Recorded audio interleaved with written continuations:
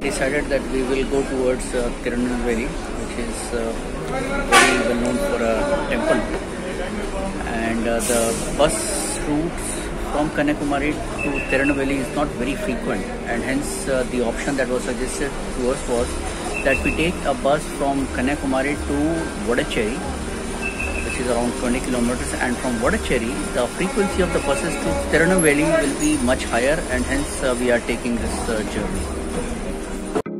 We have reached Tirunelveli Temple, and this is the view around the temple. We must hurry up inside as the temple will close by 12:30 p.m. If you are carrying a luggage, don't worry, there is a clock room right opposite the temple where you can keep the luggage and finish the darshan.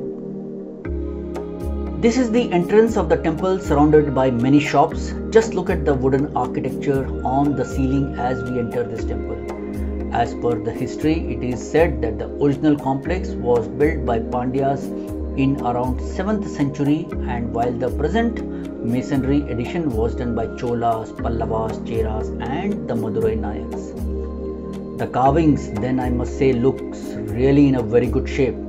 This temple also has a shrine of Lord Vishnu in reclining pose along with Lord Shiva and Parvati.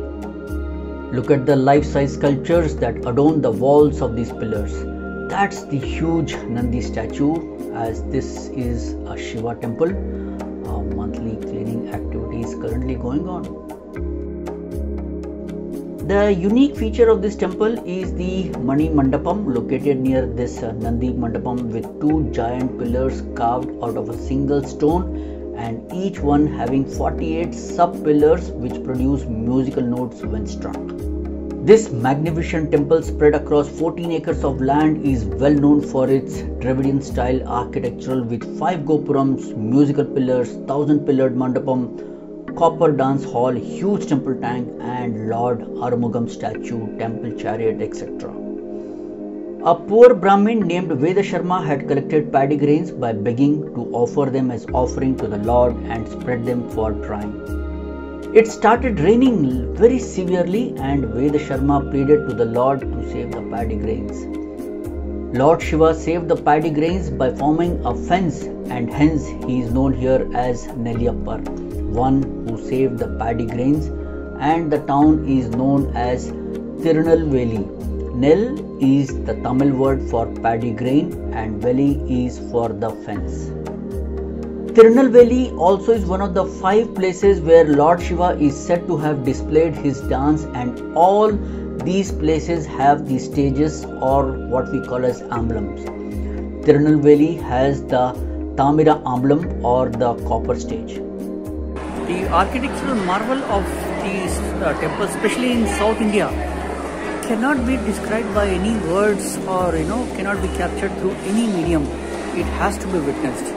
And I must say, especially this is also the first time I am traveling to this belt of Kanyakumari and Rameshwaram, Madurai. And what I have really heard is the temples. They are really only known for temples at these places. So I will definitely share some pictures and videos on the same. And whenever possible, just make up your mind and maybe cover this belt for yourself and witness this marvelous beauty which the mankind has created. And one more interesting thing which I kind of during the travel we observed was these temples were built by the Cholas or the Pandyas dynasty. You find many temples, but the question that remains is, why not the palaces? Why didn't the kings build the palaces? And if anybody knows about it, I would love to hear from you. If you have liked the information, please do not forget to subscribe and share the link with others. Thank you.